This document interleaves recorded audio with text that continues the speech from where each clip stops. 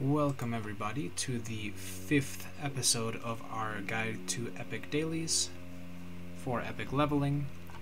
This episode is all about the daily quest, An Offering of Blood.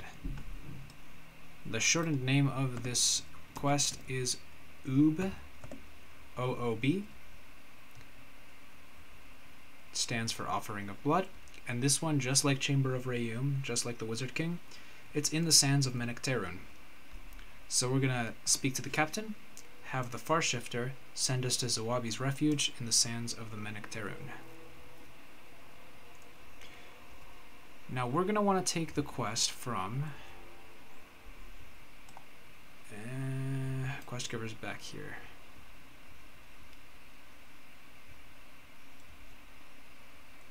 Something moon, something Shatter Moon.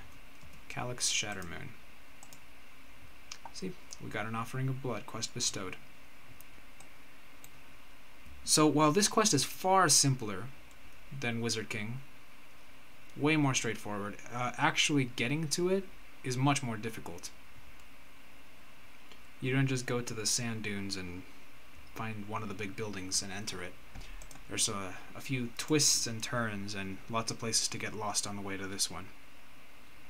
There are actually two ways to go through it.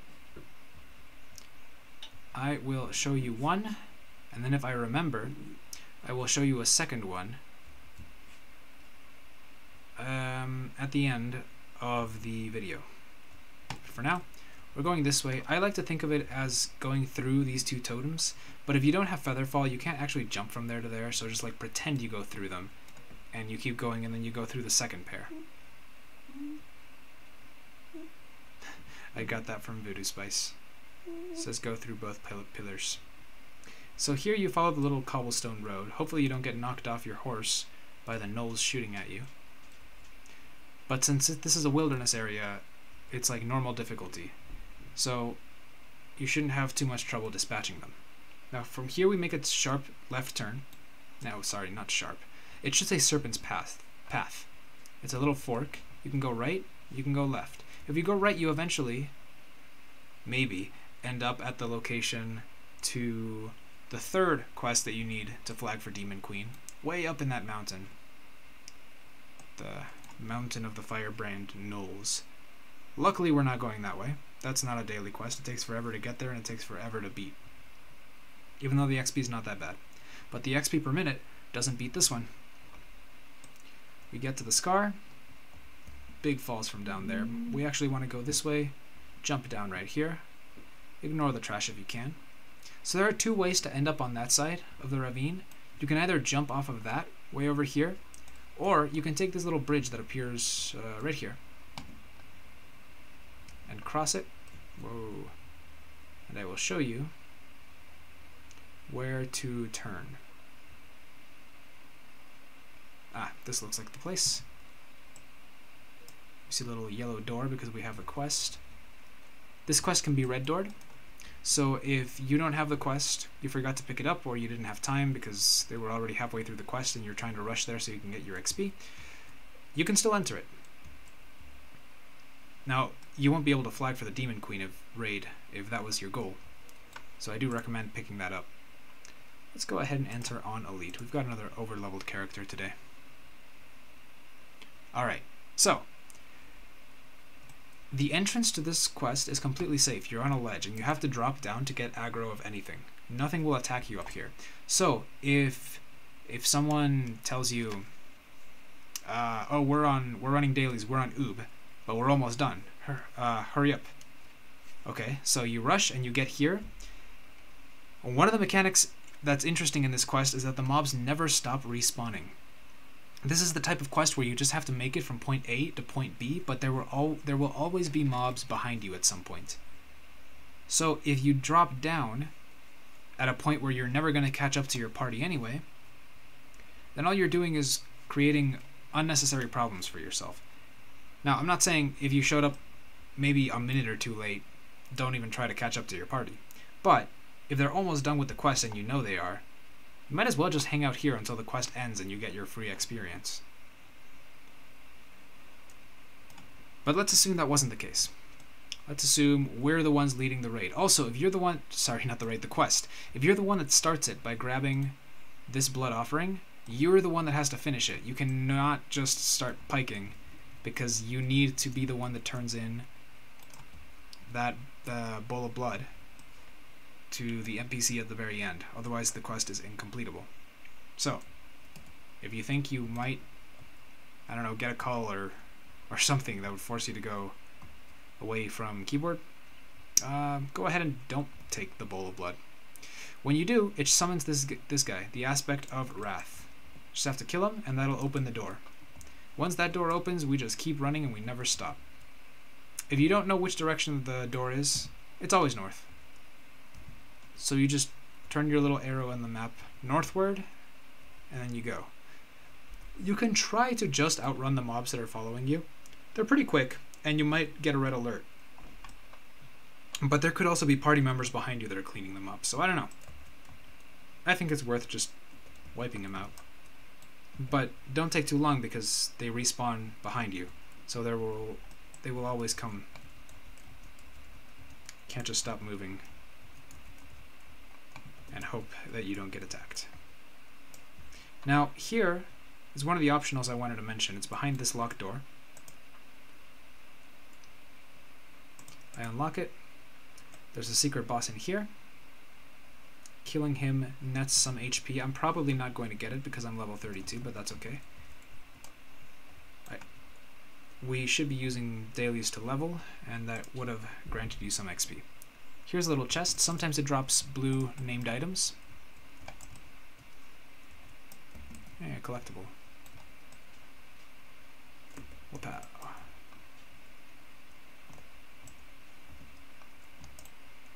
Never stop coming.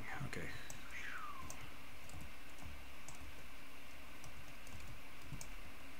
Pull this lever, drop this bridge. I believe this is the only disarmable trap in the quest, and it doesn't get you a trapping bonus.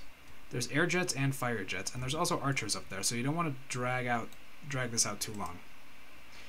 I am under the impression that disabling this trap does not get you even the 10% trap bonus. I also can't even find it without my gear. I'm getting shot at, so if you walk this way, the air jets are going to knock you all the way here and knock you down. There'll be some scorpions that pop up on the ground, and you have to kind of get yourself back on the ramp and back up. It is much easier to just jump to the side of the flames and the air jets. They can't get you from here. And then jump, well, the flames can, but the air jets can't. And that's the important thing.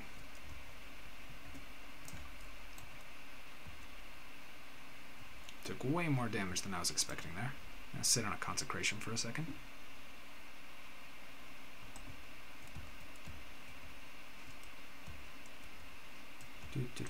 That's good enough. There will be other locked doors, but I don't believe there are actual optionals behind those that give you more XP.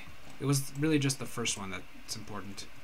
I went many runs of offering of blood before I learned about that optional.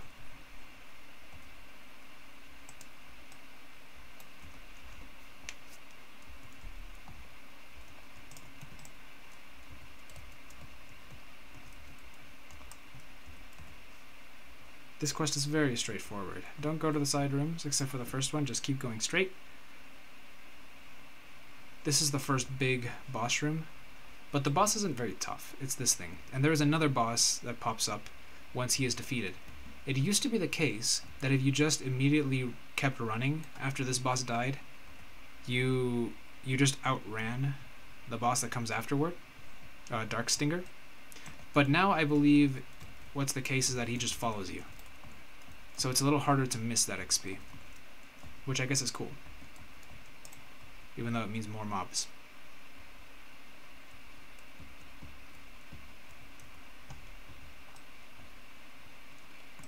Another room with the Scarrow.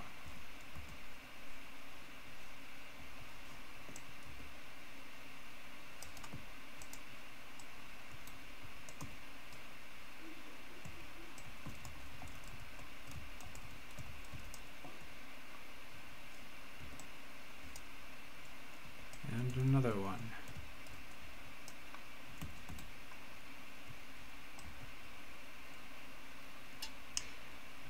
This quest is full of repetitive patterns, just like Chamber of Rayum was, only this one doesn't have 3 different versions in the form of towers.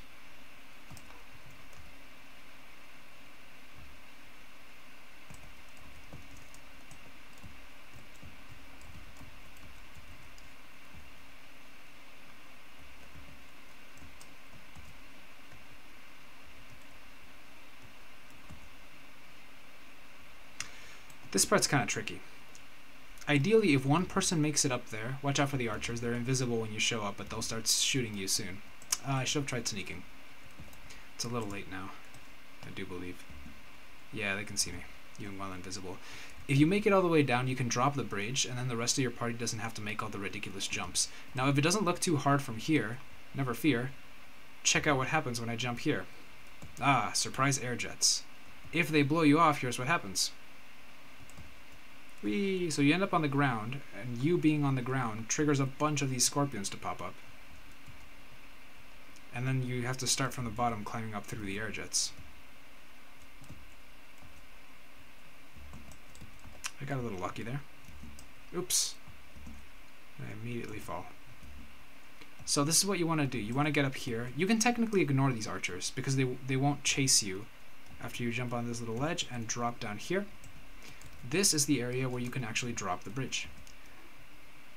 Your teammates will be very helpful, or very thankful, if you don't make them climb that.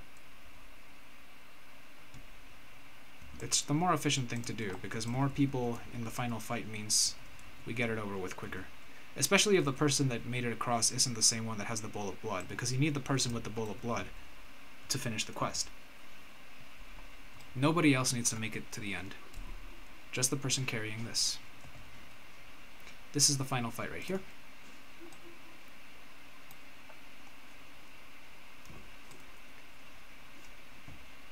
Summons these big scorpions. Once we take them down, he becomes active, but he also summons the Scorao. Haha, we got him.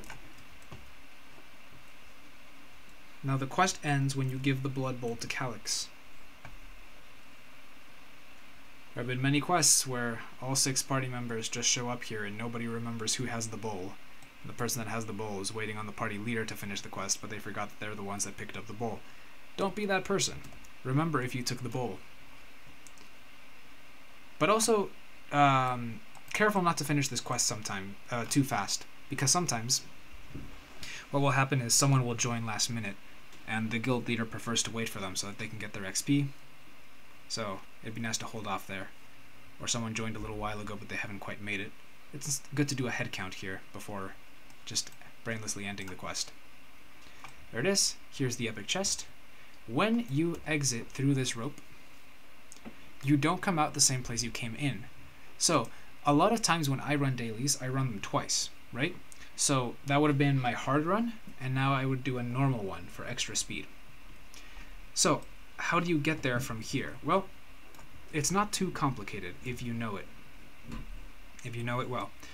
You have to find a little ledge pointing out into the canyon here, and this is the one. And you jump onto this side. Now we're on the other side of the canyon. And here is the ledge. I don't know if you guys remember from the beginning when we were going over how to get there, where I said you could find this little ledge and jump over. This is the one. This is the one we were on. We ended up finding a bridge farther that way, but this is another way. Actually, am I lying? No, this is the way. So you want to be careful not to fall here. Feather fall is a good failsafe, because it gives you more time to react if you accidentally jump to the wrong place, because you don't want to fall down there. You'll probably have to recall and try again. But as you're about to see, we're going to get to the same little opening from a different angle this time. You can see what's highlighted on our map, the place we already crossed. Left turn here. And now we're back on track to make it back to the entrance.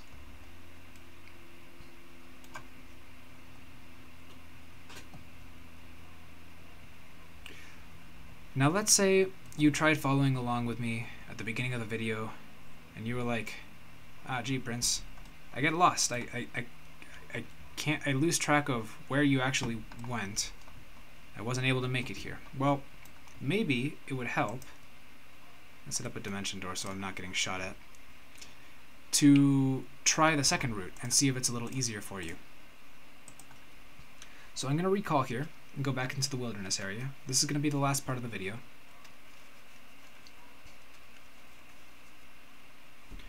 And we're going to take an alternative route. I'm hoping I actually remember it. It would be rather embarrassing if I don't. So you guys remember the first time we went through the two pillars, in theory, and then through the two behind it, and into the canyons where the gnolls are shooting at you, then you turn left, all that good stuff. But now, we're going to go through this little gnoll village. Going to go under this bridge. That looks like the right way.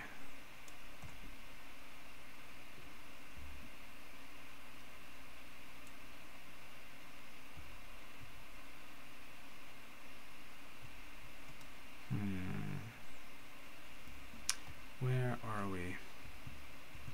Not there yet. I keep going. I want to say it is in this direction. Yeah, see, we're connecting with where we were before. That's a good sign. It's nice if you followed someone to get there the first time and you go to do it again, your map might be lit up like this. Retracing your steps becomes easier if it is. Let's see if I can find where we are. Aha! You guys see where we are? It's where the quest dumped us out when we came out, right up there. And we turned around these rocks. Remember how we dropped down to this little point right here?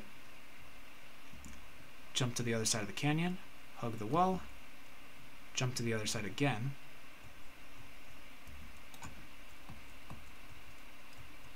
Go through the first passageway, go through the second one, and it's not until after the third that we make our sharp left turn. Yep, that looks correct.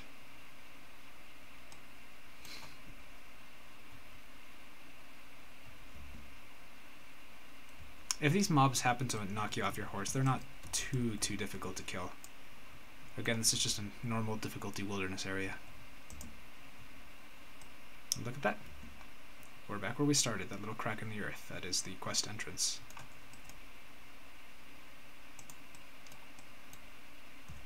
So I don't know if that was easier or harder for you, but that is how you get to the quest. Thank you for tuning in. That concludes our episode on An Offering of Blood. I will see you for the next daily episode.